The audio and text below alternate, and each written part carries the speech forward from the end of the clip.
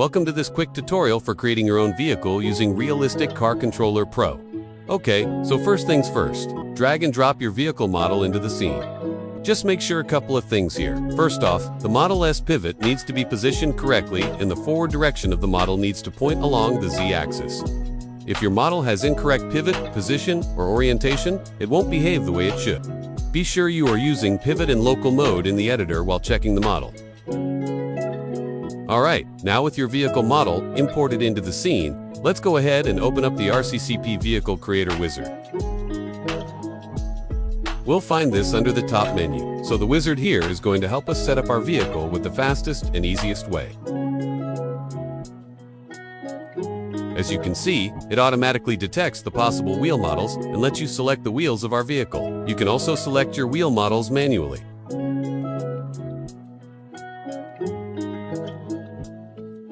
Now we need to fine-tune some basic parameters. These values really help define how your vehicle will behave.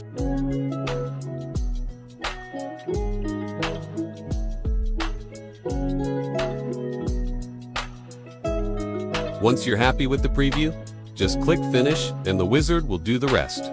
The next step is to add colliders to the body. To do this, open up the Vehicle Collider Wizard, select the main parts of the body and hit.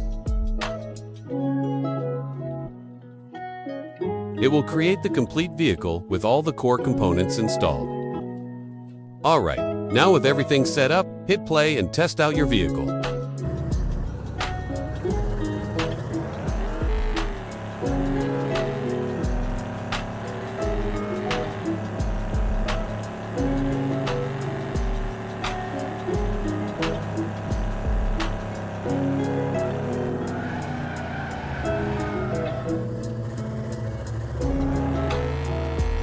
Everything seems to be fine right now, but we'll get into the details later.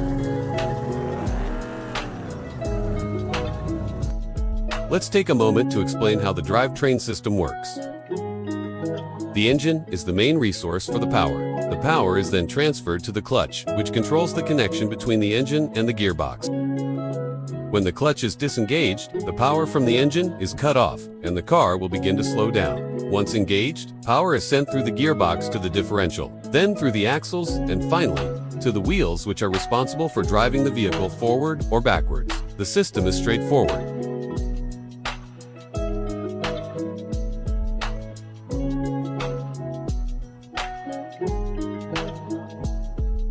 Alright, now let's go ahead and add vehicle lights. In older versions, you would need to do it manually by selecting each light one by one. But it has been improved with help of the new Light Creator Wizard. To do this, open up the Light Creator Wizard. It will preview the possible locations of the lights.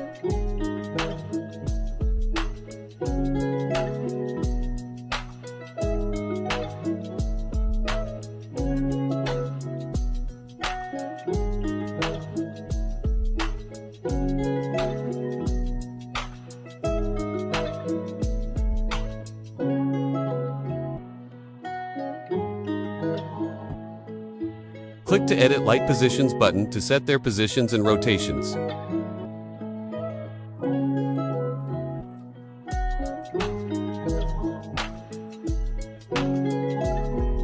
The lights have pair on the opposite side, so you don't need to readjust the other light.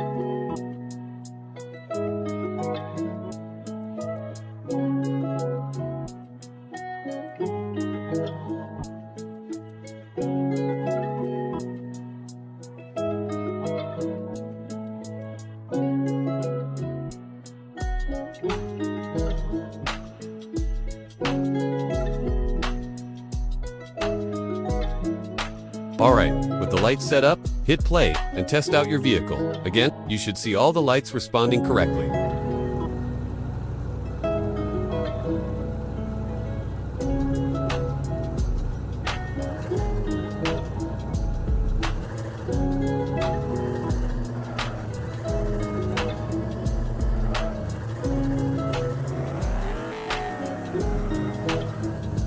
Let's talk about the damage component. This component handles mesh deformation and detaching parts upon collision. Next, adjust the damage settings according to your needs. It will be installed with auto install option enabled, which means it will pick up all meshes, parts, lights automatically. You can disable this option and select which parts of the vehicle should be damaged.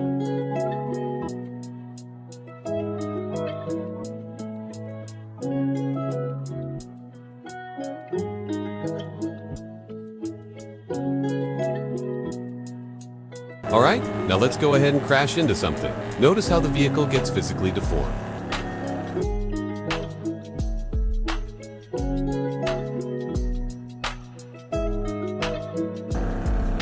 If the damage is too high, parts may detach. For example, if the damage exceeds some point, the tires will pop and the wheels will detach.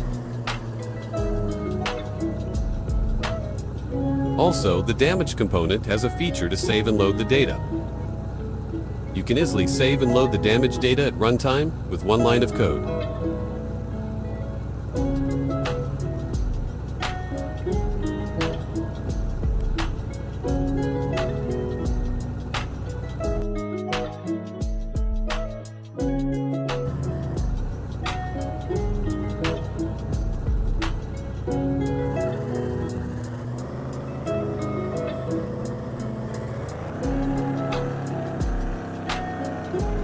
Let's move on to the next step. Attach the RCCP customizer component to your vehicle.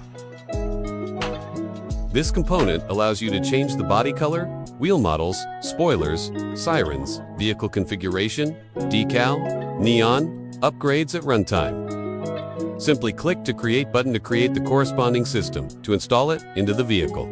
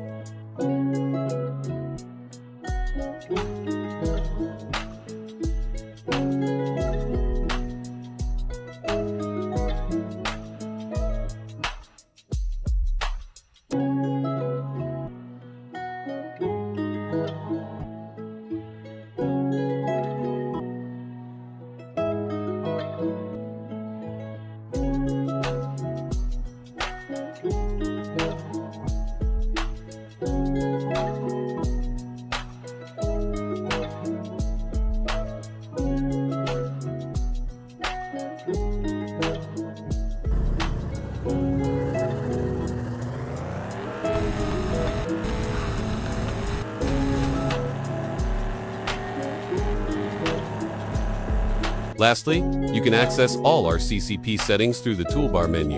Here, you can control global parameters such as the behavior, controller type including mobile controllers, units, initial resources, and more. More detailed information can be found in the documentation. Next, let's take a look at the built-in vehicle behaviors. Feel free to try them out and see which one suits your game the best. Each behavior affects how the vehicle responds to input and physics. You can easily tweak the settings of the behavior type or add your own. Let's say you want to use the drift behavior. In that case, you need to switch the vehicle from AWD to RWD. Let's disable the front differential and make sure the gearbox is not connected to the disabled differential.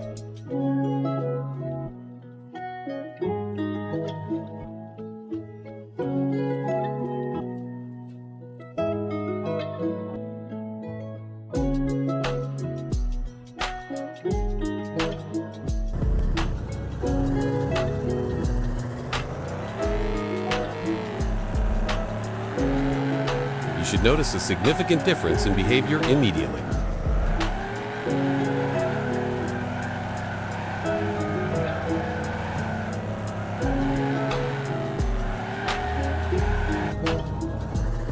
That's it. You've successfully created, configured, and tested a complete drivable vehicle in RCCP. More detailed information can be found in the documentation. Thank you for watching, and see you in the next one.